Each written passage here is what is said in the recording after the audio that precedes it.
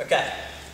On the next move from a front headlock, if this guy knows, alright, maybe you go in the match and you're trying to get this angle, but he's being tough, alright? He keeps circling. That's fine. You just run him, throw him by. Finishing that double leg. Always finish on those legs. Okay? So you're gonna get him, pull him down. You're gonna be really trying to get this ankle. Okay? Really trying to get it. All I'm gonna do is use his momentum, throw him by.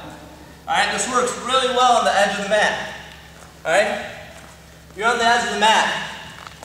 This guy's gonna try and wrestle you because he doesn't have a lot to lose. Alright, he gets to the edge of the mat and pushes in. Alright, he pushes back into you. Throw him by, get that 2 on the edge.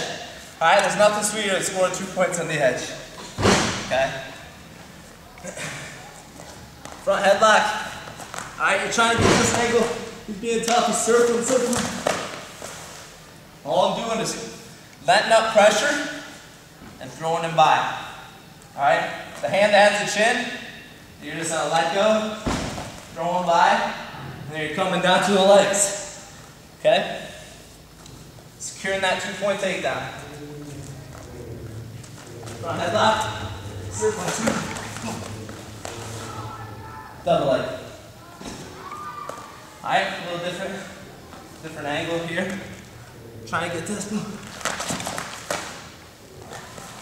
Alright, I'm letting off pressure. Alright, when I have this one, I'm circling to get the ankle. Alright, I have a lot of pressure on it. Then I'm going to let go and throw it by. Here.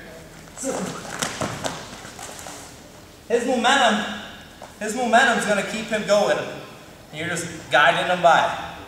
Guiding him by, and then finish in double. Secure that 2.